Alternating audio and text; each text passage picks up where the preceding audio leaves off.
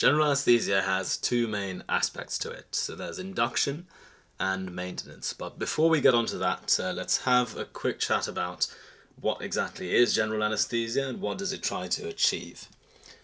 So there are 5 main aims of general anaesthesia, and various different drugs are used to try and achieve these aims.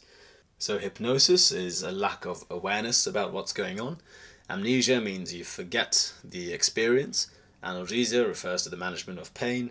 Areflexia means all the normal reflexes that occur within the body need to be suppressed. And finally, muscle relaxation means that all the muscles in the body, especially those around the pharynx, need to be relaxed such that patients can be intubated safely.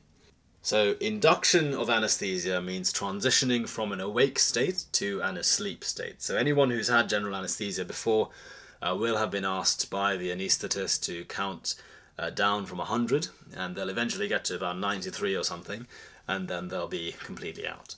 So the transition from awake to sleep is induction of anaesthesia, and this can be achieved either using IV agents or inhalational agents. So the main IV agents that are used are propofol, thiopentone and etomidate, whereas the main inhalational agents that are used are sevoflurane and nitrous oxide. So much of the time it's the IV agents that are used for longer operations, and they tend to mostly work by essentially upregulating the inhibitory systems within our brain. So the GABAergic neurons are the mainstay of trying to dampen down various forms of brain activity, and many of these anesthetics work by enhancing GABA activity.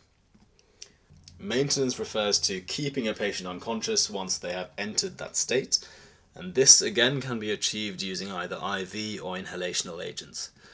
So the inhalational agents that are used are things like sevoflurane, isoflurane and halothane, and the only IV agent that can actually do both induction and maintenance is propofol. So you might sometimes see, if you're watching an operation, you may see that the anaesthetist tops a patient up with propofol every now and then to maintain that anaesthesia.